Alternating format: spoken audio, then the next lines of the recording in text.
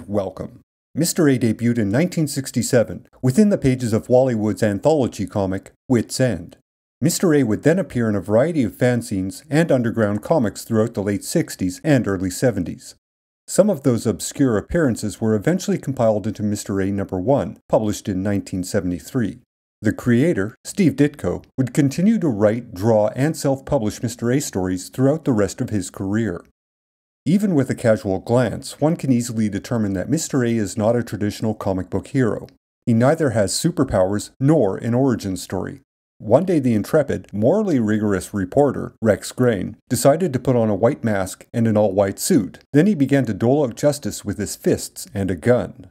There's no inciting incident. There's no call to action. There's no training montage with the new wave soundtrack.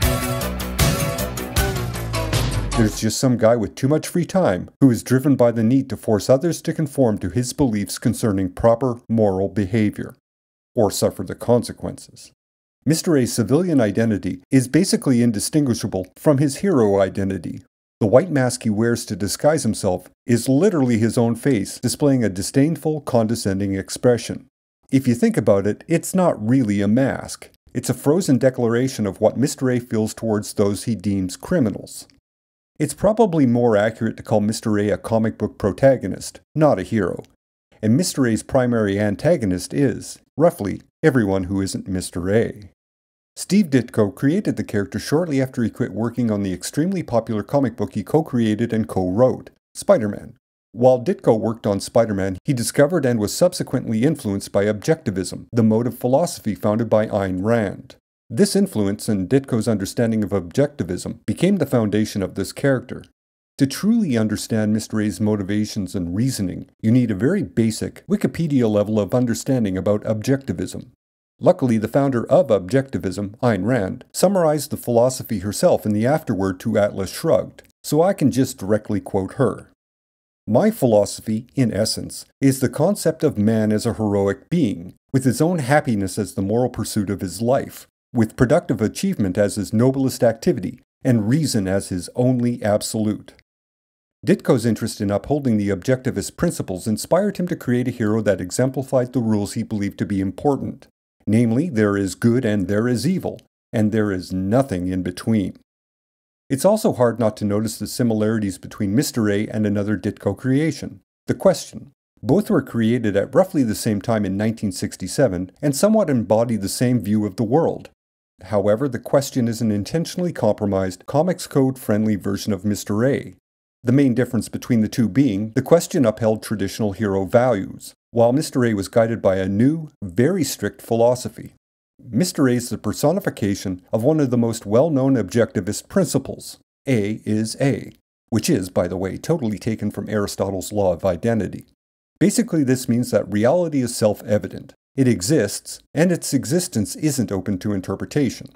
Following that logic, good and evil also exist, and the difference between the two are self-evident and not open to interpretation. Admittedly, that's a very rudimentary examination of objectivism, but these are the highlights you need to know to understand the character of Mr. A. Mr. A is a man that holds the overly simplistic worldview that the path of a righteous, purposeful life is obvious, and we should all strive for that level of perfection, regardless of the self-sacrifice it may require. Those that refuse to accept this basic perspective and act accordingly are left to meet their fate, which is usually both tragic and fatal. Mr. A only sees issues in black and white, good and evil, right and wrong. Within that point of view is the arrogant confidence that his moral position is the only correct position. This is his reality, and it is inflexible. In order for this character to work as intended, Mr. A can never waver. He can never have a moment of self-doubt. He can never challenge his own perceptions and conclusions. He can only dismiss contradictions and justifications. And where applicable, Mr. A will literally beat his convictions into another person. From Mr. A's perspective, violence is not an unreasonable reaction to a situation. It is the logical application of the code of conduct established by his opponent. When challenged with violence, he returns the challenge in a disproportionate manner. Of course, being a righteous individual, Mr. A always triumphs. This reinforces his moral superiority. Overall, Mr. A is quite literally a one-note character. That note being, I am right, You are wrong. End of discussion. The stories involving Mr. A are, well, there's no polite way to say this. They're terrible. They aren't actual stories, to be honest. They're like morality plays, with a transparently thin premise that allows Mr. A to defeat a wrongdoer while speechifying about right and wrong and the moral duty of the individual. Eventually, Ditko drops the pretense of there being even the slightest hint of a story and just has Mr. A lecture the reader directly. This approach to storytelling hits a new level of absurdity when all character dialogue becomes unrealistic monologues. Seriously, who talks like this? No one. No one talks like this, ever. In all fairness, Ditko isn't writing characters. He's writing personifications of bad human behavior.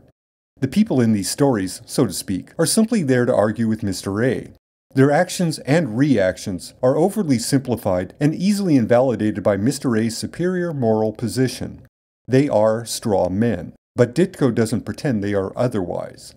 Regardless, when one needs to resort to that level of manipulation, they've completely invalidated the argument they're trying to make. Despite these criticisms, one can't help feeling a sense of fascination about Ditko's work on Mr. A. This is a creator passionate about the work and the message he's trying to get across. It's teeming with frustration about a world that not only tolerates the worst we're capable of being, but then provides excuses for that terrible behavior. Steve Ditko, much like his character Mr. A, lived his life upholding the principles of objectivism. Due to his dedication to this philosophy, Ditko did not give any interviews. Ditko simply did the work and, as he stated many times to those who attempted to interview him, he let that work speak for itself. That was all he was willing to say about his creative output. There are two notable exceptions to this. In 1989, Ditko recorded a 5.5-minute spoken word piece for the documentary Masters of Comic Book Art. In that piece, he read a prepared statement that outlined his approach to what defines a hero. It slightly comes off as a rambling commercial for objectivism.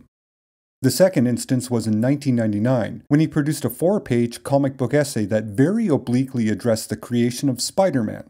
This was in response to Stan Lee's public written statement that he considered Ditko to be the co-creator of Spider-Man. While somewhat unclear in the essay, one can infer that Ditko objected to the co-creator status, because Lee merely had the idea, and it was Ditko that brought the character to life. One can further infer that Ditko believed he deserved the sole credit. Lee facilitated the process, but it was Ditko who realized it in its present form. These two examples are notable because they indirectly pertain to the work Ditko produced. However, it should also be noted that Ditko wrote many essays on a variety of topics he thought important. Most were illustrated, but some were straight text pieces. In most of Ditko's essays, he asks a question, provides a range of arguments, but he seems to avoid directly answering the question he originally asked.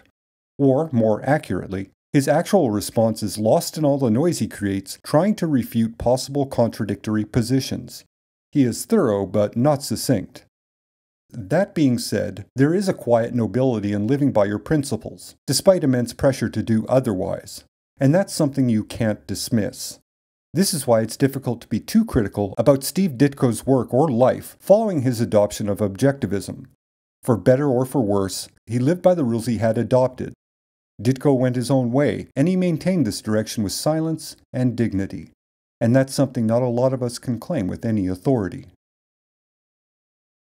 That's it for today. Like, share, subscribe, and comment, and I will talk at you later. Until next time.